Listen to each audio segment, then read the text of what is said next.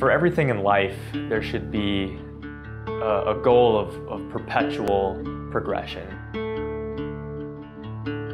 So my faith story is it's a continual process. Early on in my life, I followed the statement: I'm a Christian and I go to church. But there wasn't any meat behind it.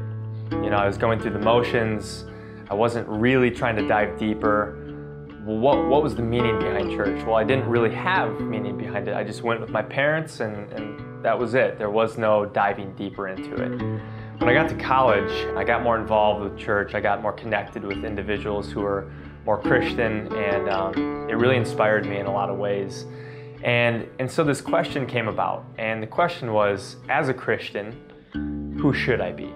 Now, there's a lot of things wrong with this question. What should I do to be a Christian? Like, you know, maybe this guy or that girl over there, what are they doing right, and how should I act? And it was a really draining question, one that I thought about for a very long time. A lot of the people that I met at Calvary Church actually ended up pushing me in a way that I never really thought I could be pushed. That's where I decided there's a different question to be asking. And that question is, as a Christian, who can I be? Now, when you associate the word "can," it's so much more empowering. And for me, that was it brought this whole new aspect of Christianity to life. I can do this, I can do that. And it almost formulated into, I want to do that.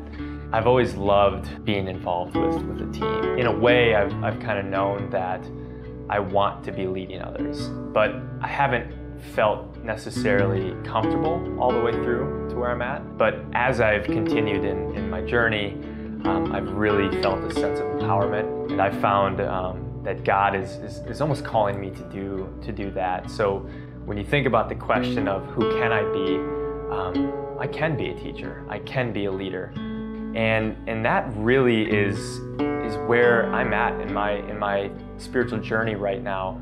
My faith story doesn't really have an ending, and I don't want it to, because I always want to continue to grow as God's faithful servant.